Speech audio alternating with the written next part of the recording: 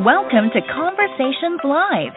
For more than a decade, we've brought you the best in books, entertainment, celebrity interviews, and current events. When the movers and shakers of the world have something to say to you, they say it to us first. Here's your host, Cyrus Webb. And welcome back, everyone, to Conversations Live. I'm your host, Cyrus Webb. Glad you all could join us once again, both for our radio audience here in Mississippi at WYAD 94.1 FM and WYADonline.com. We're glad that you all could be with us. Also, tuning in through our online affiliates around the world, including our friends at iHeartRadio and Amazon Music Podcasts. We're glad you all could be with us as well. I have a very special guest that's making her very first appearance on Conversations Live today. She's someone who's internationally known for her music, her voice, and also, I think, her inspiring journey as well. We're so excited to welcome Miss Jennifer Holliday to our program today. We're going to talk to her about not only already the year that's been 2022 for her. She's had a lot going on, a brand new single. Our radio audience here in Mississippi heard it not too long ago, So in Love. Also, you guys got to see her as Miss Teddy on The Masked Singer this year as well. A lot going on with her, including some performances you all will be able to check out. And because it's such a special guest, I had to bring in a special co-host. I have a co-host today, my very first one of 2022. You guys know her as international recording artist Cheri Maree. She's joining us today. Cheri, first of all, thank you so much for being a part of this special program today. Really appreciate it. Thank you, Cyrus, for having me. I'm so honored. This is going to be amazing. Look, I appreciate that. I believe that, too. We're going to go ahead and bring in our special guest. Miss Holliday, thank you so much for joining us today. Really appreciate the time. Thank you. Hello, Cyrus. Hello, Michelle. Hello.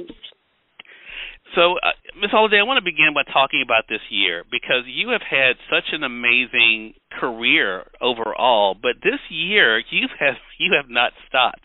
I mean, you have had so much going on. The new single we mentioned, So in Love, that we were playing here on the radio side of our broadcast, and then, as I said, you were revealed as Miss Teddy on The Masked Singer. What has this year been like for you to already reflect on what you've been able to do? It has been so exciting, and I don't want to get like spiritual and deep on you, but you know, the pandemic threw those of us, the whole world, into just kind of like a spinning cycle. But for many of us in the entertainment industry who perform live, we had nowhere to go. You know what I'm saying? We had nothing to do. Those of us who do music, and everything just stopped. And so it really wasn't until last year that things started going. Then there was another round of the virus, and so everything got postponed again. People, postpone our concerts or reschedule them or push them all the way off to 2023 because of Omicron. And I'm like, oh, my goodness, what's going to happen, And then sometimes you just have to take a deep breath, and you have to realize that life is what it is. It's each day at a time, one day at a time. And I don't know, Cyrus, I can't even begin to tell you that I just relaxed and just said, I have to have faith that I have a future. I don't know when it's going to happen. I have to keep my talent together. I always, I still keep my voice together and practice and everything just so I always be ready. I always tell young people, just be ready. Because you never know when that opportunity is going to come. You don't know when you're going to meet someone who can help you, ask you to, whatever your talent is, sing on the spot, play on the spot, whatever. You just need to be ready, even though nothing's happening. And I tell you, right out of the box, just about 2 weeks into January, then all of these things start happening. Now, the other thing I wanted to make sure, like your listening audience knows, that you see a lot of us entertainers around, and we're doing things now and doing a lot of things, but we actually are having to live in a bubble. Those of us, like I'm a member of SAG Union, Actors Equity Union, we have to test every day. If we're on a movie project, I just finished a movie that you didn't know about, Cyrus. And just finished a movie. And The Masked Singer is also SAG Union. So you have to test every day, and you have to be so careful not to bring, something to a whole production, because you can shut a production down. So it's been wonderful that we're back working again, but it's also been, very, very stressful. So, but I'm very excited, very grateful to God, very grateful to these fans. It's like I've been rediscovered at age 61 years old. it seems like I have been giving a brand new life. You know, I didn't mean not to take a breath there, but I was so excited to let you get a word in. So go ahead. I'm sorry. Go on, Cyrus. No. Look, believe me, I have been wanting this interview, Miss Holliday, for so long. I could just listen to you just. Honestly, no joke. My mom is so jealous that I get a chance to talk to you, and that she's not talking to you today. But I wanted to say something. You mentioned the fans, and I have to say something, Ms. Holliday, about your fans, because they not only are loyal, your fans are increasing. What has that been like for you to have this fan base continue to grow throughout your career? Well, that I think is because of the internet and social media, which I'm just becoming just knowledge of how to, what it's all about and getting involved and as I, grow. And during the pandemic, even though I wasn't out a lot, it seemed like a lot of people Googled me and researched me. And I have like all of these new younger fans. So I don't know if they're kind of interested in theater or they're just kind of interested in some real singing, you know what I'm saying, in terms of watching an artist perform. And I mean, I have fans as young as 5 years old, maybe I don't know if they're younger than that, but I know people have been sending me little reels of their children at 5 years old. So it's kind of great. At first I did not want to be generational, because when people would run into me, when I was younger, they would go, "Oh, my mother loves you," Then a couple of years ago, it was, "Oh, my grandmother loves you." It's like, you know what? I'm getting pushed back further and further. I'm kind of generational, because Dreamgirls was actually 40 years ago. So people don't realize that. So, so I have people who have been following me for 40 years, then trailing 30, 20, and now I have a whole brand new generation thanks to, to the internet and social media. Well, that is so true. We're going to dive more into that. Before I do that, though, I'm going to turn it over to my lovely co-host, Cheri Maree, today. Cheri, I'm going to turn Ms. Holliday over to you. Well, thank you, and she's in good hands. I have to tell you, Ms. Holliday, I am fangirling out over here. So thank you, Cheri. So bear with me. Thank you. I'm sorry, I mispronounced your name earlier, but thank you so much. And you probably understand what I'm talking about. You also, a part of my same world, So you probably know exactly what I've been feeling. Exactly to the T. And I just wanted to also share with you, you mentioned being generational. My baby sister was having difficulty resting. We'd had a tragedy in the family, and your voice, your music was the only thing that she would go to sleep for afterwards for an entire year. For an entire year. So you have, and for me, it was the song "I Am Love."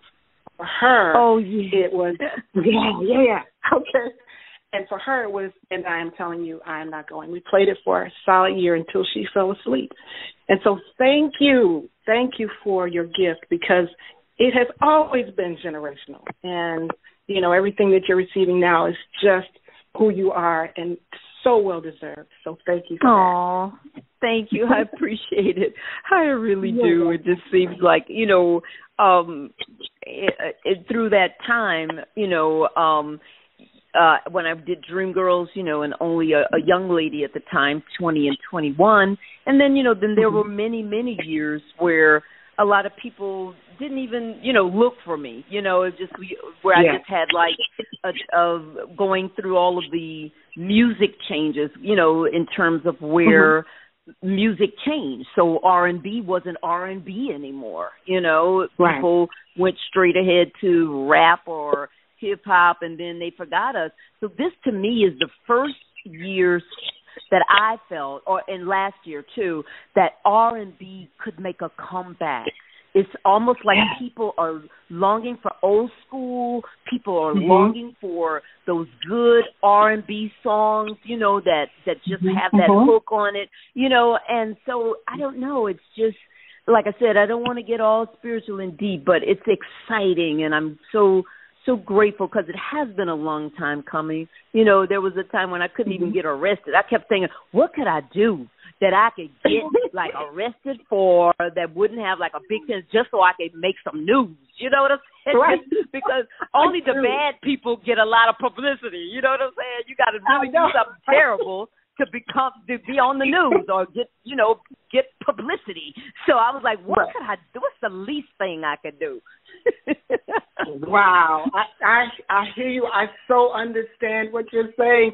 And you know what? We're going to get a little bit spiritual and a little bit deeper because I just want to be able to have an opportunity for the people to hear from you. How and what did it take for you to find your purpose? You mentioned you started in your 20s, so I know many of us are scrambling to try to figure out why we're here. So if you wouldn't mind sharing your experience with us on that. Well, actually, I started as a teenager. My show before Dreamgirls was a show called Your Arms Too Short to Box with God. So I did that show from 18 to age 20, and then I started working on Dreamgirls at the same time, working in both shows at age 20 all the way up through age 25. And, and then, it just kind of really took off, and here I was this great, Broadway sensation and all of this stuff. And then by the time I hit 30, my career was over. By the time I hit 30 years old, my career was over, and I had a terrible downspin. I just spiraled into a depression, and I did not know my purpose without singing because that's the only thing I attached my worth to. So I was like, well, nobody's going to love me if I'm not singing, so I can't, I can't get a job, I can't get a record deal, what can I do? And so it wasn't really until these latter years, because without really knowing, what my career, what my future was going to hold, that I realized, I made a decision to choose life, even though life was not going to be perfect. And then I also said to myself, I must have a purpose because I'm still here. When I looked at all of my friends and counterparts who've gone on, Whitney Houston, Prince, Michael Jackson, all of these people who are no longer here, and I'm here. So regardless of whether I'm singing a song or I'm doing, some kind of performance, the real reality is that I'm here, and I'm here to give more than out of myself. You know what I'm saying? So I think that we have to come to not having a list of what's going to make our life perfect, or what, like a lot of us through the pandemic. I mean, I don't know. I was about to get ready to ask Walmart, could I come be a greeter? Because I was like, look, I need a job. What's going on? Then Walmart cut back. I was like, wait a minute. I was about to come ask y'all for a job. Y'all are shut down the hours. Oh Lord. That's so good. But what I'm saying is that we have to decide that life is life. It takes care of itself. So we also have to adjust daily. Sometimes now we're learning, hourly, refocus, put things in perspective. What if I didn't have my voice? What if everything happened and I didn't still have my voice? But even though I wasn't working, I wasn't doing it. God still allowed me to have my instrument intact. So my thing was like, if I just keep my voice together, one day they're gonna be coming back. They're gonna need a singer. Somebody gonna be needing some singers at some point. So Jennifer, stay ready. Jennifer, stay ready. And that's what I just keep telling. Stay ready. Even if you got to go work at Walmart, even if you got to go do, just stay ready. You know what I'm saying? Because a lot of times we have to take a detour in life on our map, but we can get back on the road to where we were headed, Yes. Oh, those are so many nuggets in there you just dropped on us. Thank you. It just blessed me. I know it's going to bless millions of people who are listening. Can you share your testimony? Because it's time for us to share the truth, I believe. And so thank you for that. And my last question, because I know I got to get out of here. As an artist, I'm curious, as an artist, all that you do and all that you are, what brings you the most joy?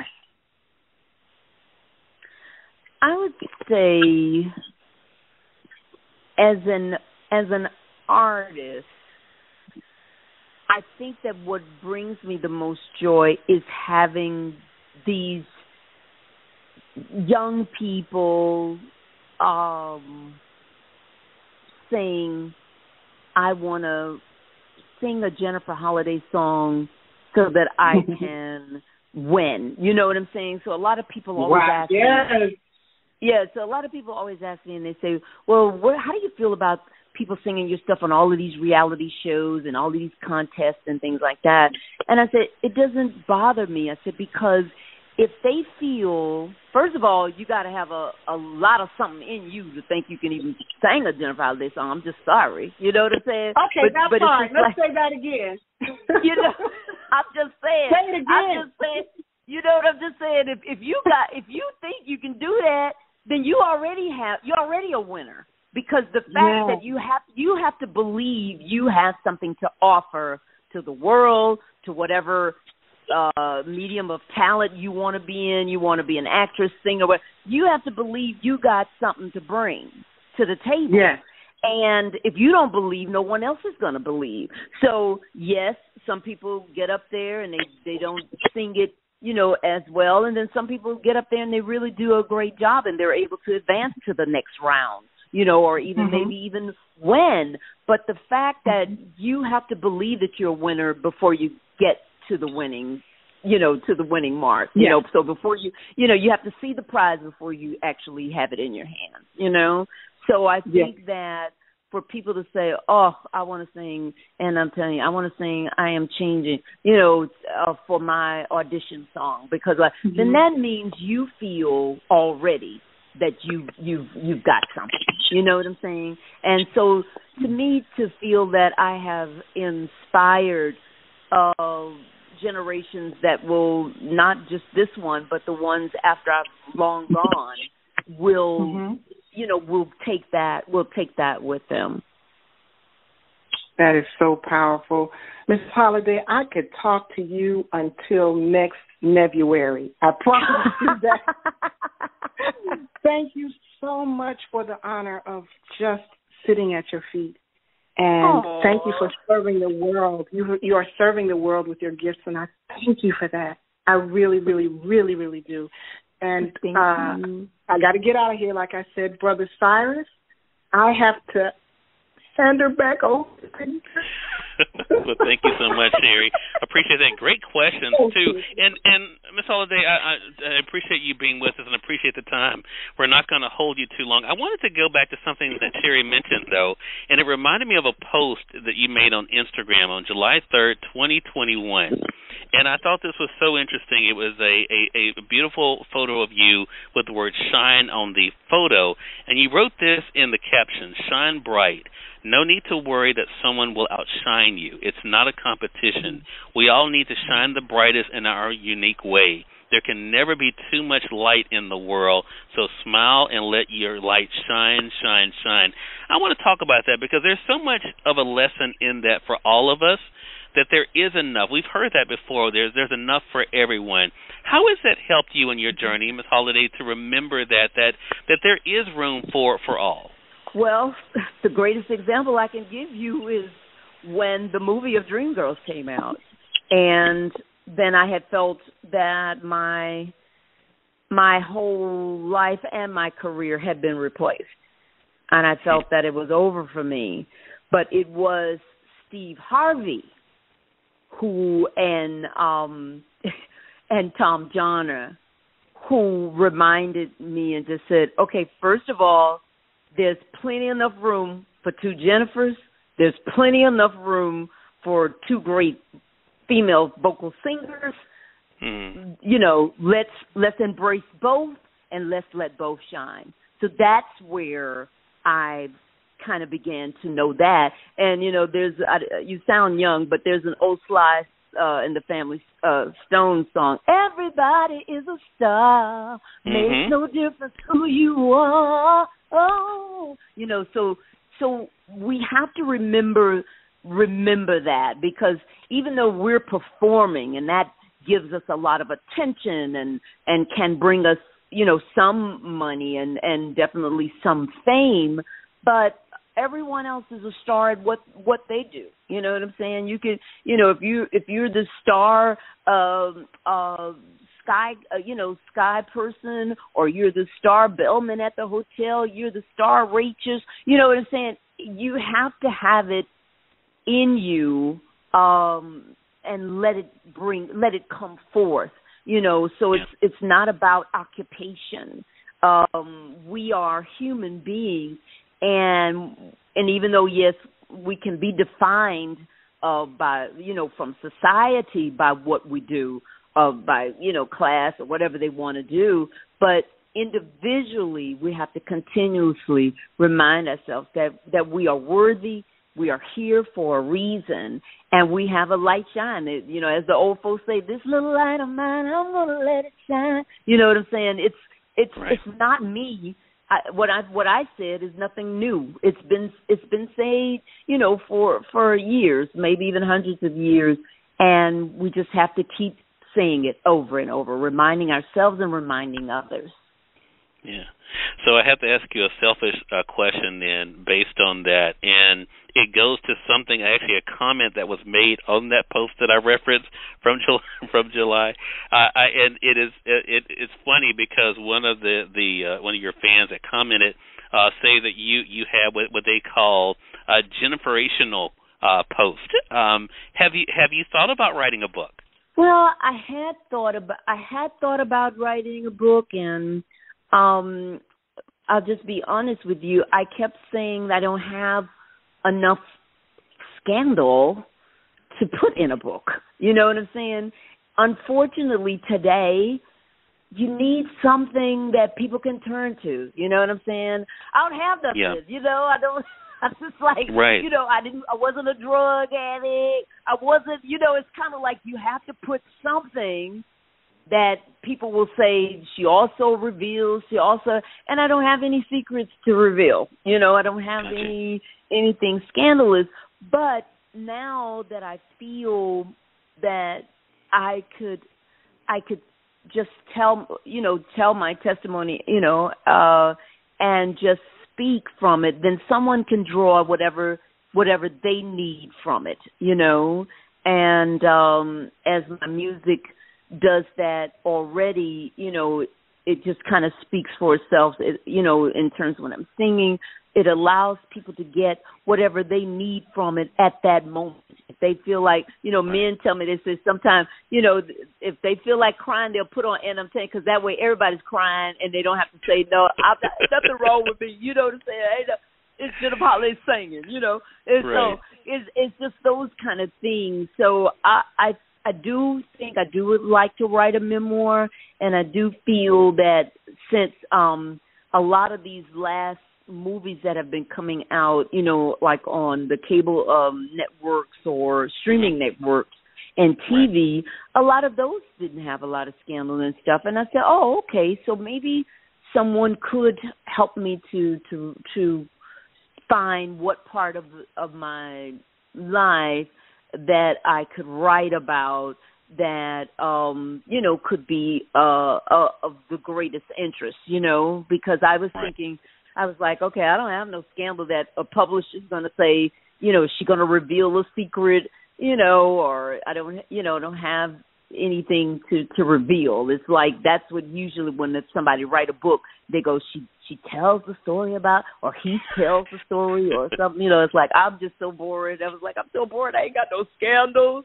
I ain't got no. I was like, okay, well, I don't know. You know what I'm saying? Right. I get it. And you know what? I can speak for myself, and I think Cheri and the audience here to say that definitely we would love to be able just to embrace your story, because I think it is so inspiring what you've been able to do, on the stage, and be able to do just in life for sure. Last thing I want to ask you about Miss Holliday, then we're going to let our audience know how to stay connected. You did release a single, So in Love, that I mentioned at the beginning of our conversation together, The Masked Singer. What has that been like for you? You mentioned, of course, the impact of the pandemic. Well, what has it been like for you to be back out there on that stage and to feel all that love coming back at you?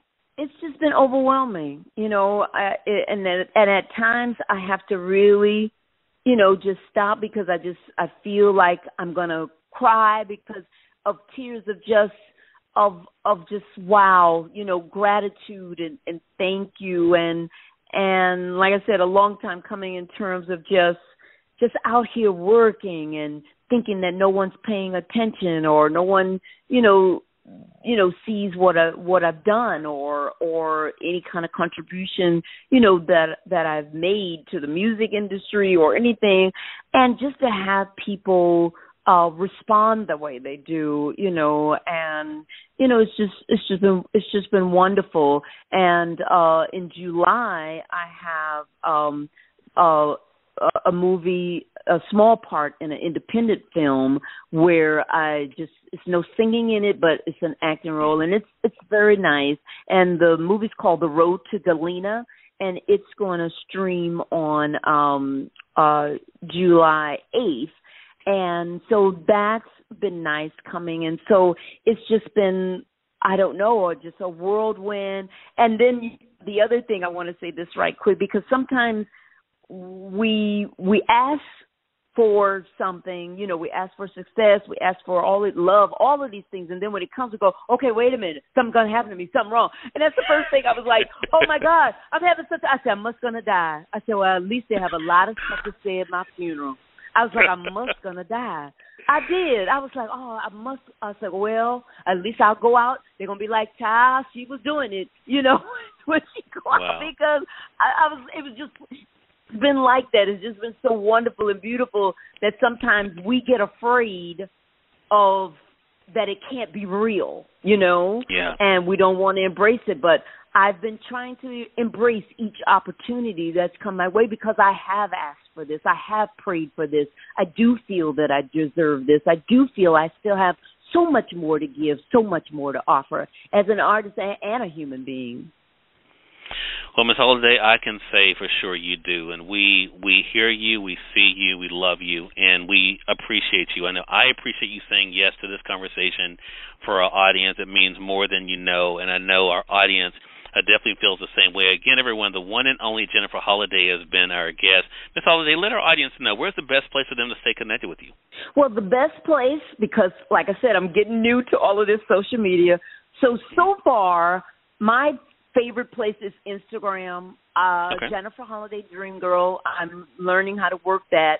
I'm pretty much doing everything myself right now, so eventually I'm going to have to hire a social media person. But right now I do everything myself, so I see everything myself. So Instagram is my main focus, Jennifer Holliday Dream Girl.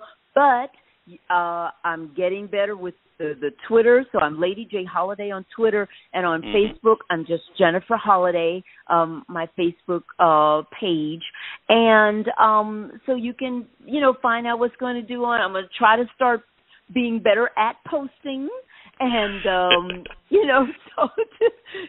so it's I'm growing, and I appreciate everyone patience as I grow too. Yeah. Well, we really appreciate you. And Cheri, I appreciate you for co-hosting, holding it down with us today. Cheri, let our audience know, if you don't mind, how they can stay connected with you as well. You're welcome, Jennifer Holliday. I'm telling you, I'm fangirling out, honey. I'm trying to get it together. Thank you so much for the honor. And, for me, everything at Cheri Maree, CheriMaree, Miss Holliday. I just started following you on Instagram. I'm in. Thank you. So, if you just put that in, you guys, you can find me on all platforms. So I'm easy to find. Thank you, Brother Cyrus. Love you, Cheri. Thank you so much. And Ms. Holliday, thank you again. Really appreciate you and looking forward to our next conversation together. Yes, thank you so much. Thank you, everybody. Have a good one. Be blessed. You as well. Thank you. And we thank your audience for tuning in to another great segment of Conversations Live. Until next time, I'm your host, Cyrus Webb, saying as always, enjoy your day, enjoy your life, enjoy your world. Thank you all for choosing Conversations Live. Now let's go make today amazing. Take care.